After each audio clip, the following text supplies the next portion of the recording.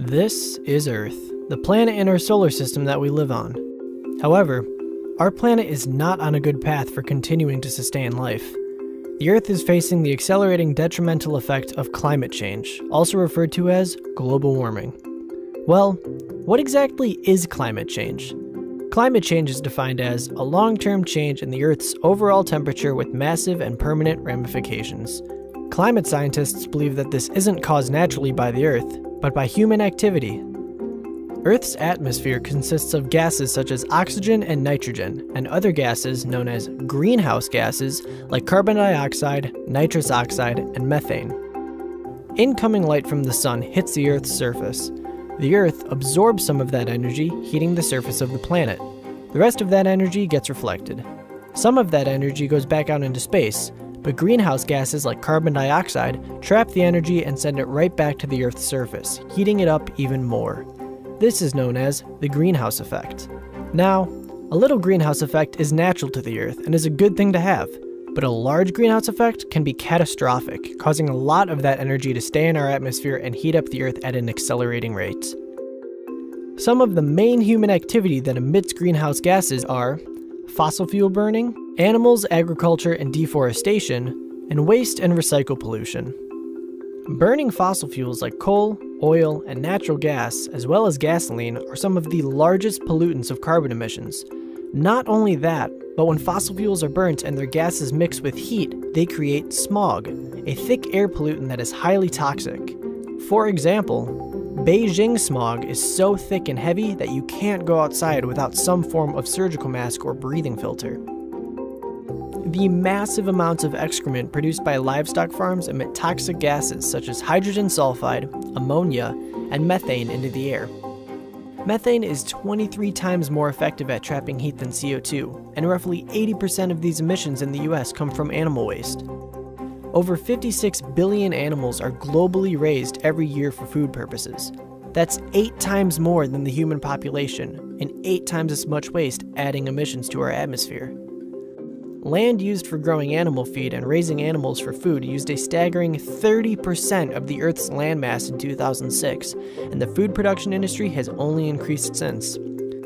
7 football fields worth of land is bulldozed every minute to create more room for farmed animals and the crops that feed them. Bulldozing land and deforestation not only emits greenhouse gases, but it gets rid of plants, trees, and forests, the things on our planet that actually absorb carbon dioxide. The more we deforest our Earth, the less carbon dioxide it can absorb from our atmosphere. Solid waste landfills are some of the largest pollutants of methane gas in the United States. The average person produces 4.3 pounds of trash per day. That's 1,569 pounds of trash per year for one person. With the 7+ billion people that live on the globe, that's 11.6 trillion pounds of trash dumped into landfills every year. But how do we know that our human activity is the cause of accelerated climate change and not the Earth's natural process? Our civilizations produced a devastating 40 billion tons of carbon dioxide last year, which equals 700 trillion cubic feet of CO2. That's a little more than 100 Mount Everests of CO2. It's enough CO2 to fill the entire Grand Canyon 5 times, or it's the equivalence of 19 million Empire State Buildings. The largest natural pollutant of the Earth are volcanoes. If we take the largest scientific estimate of carbon emissions produced by volcanoes every year, that's 500 million tons of volcanic CO2. But that's not even 2% of the nearly 40 billion tons of CO2 that our civilizations produced. Over the course of thousands of years, our climate goes through a natural climate cycle of carbon dioxide being absorbed and released into the atmosphere. But once the Industrial Revolution kicked in, burning fossil fuels became the necessity of manufacture and production plants, and the CO2 level shot up violently and have not slowed down since. The Earth has not seen this much carbon dioxide in its atmosphere for millions of years. Our planet with the greenhouse effect is like a bathtub being filled with more water than it can drain. Eventually, it will fill up with more than it can handle. But why should we care about global warming and climate increasing? The Earth's temperature has risen 1.5 degrees Fahrenheit over the past century and is projected to rise another 0.5 to 8.6 degrees Fahrenheit over the next 100 years. Animals and plant life are struggling to adapt to these conditions for survival. If even one species goes extinct, it can create a domino effect with the food chain. No living plants or animals means no living humans.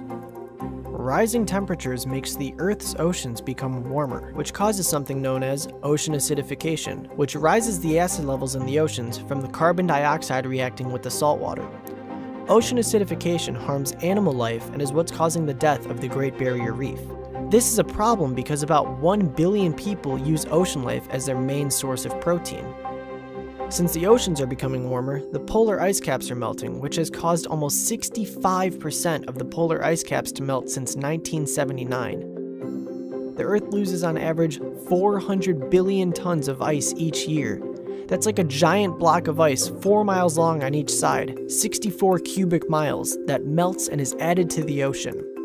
The oceans fill with too much water, and the shores, like in Louisiana, can't hold all that water, and coastal regions get flooded and destroyed.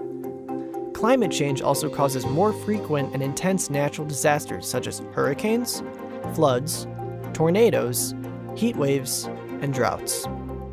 So the question is, how do we stop this?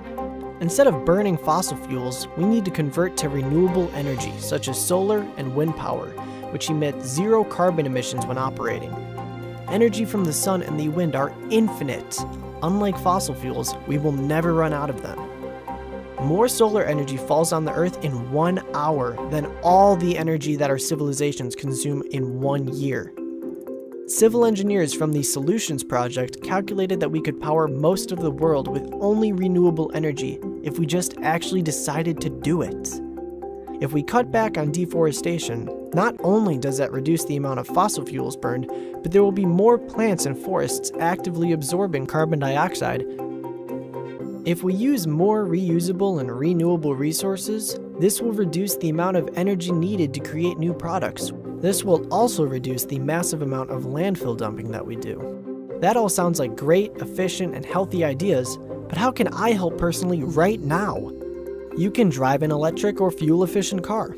Replacing your regular car with a Toyota Prius, the average person can prevent the emission of about 1 ton of carbon dioxide into the atmosphere.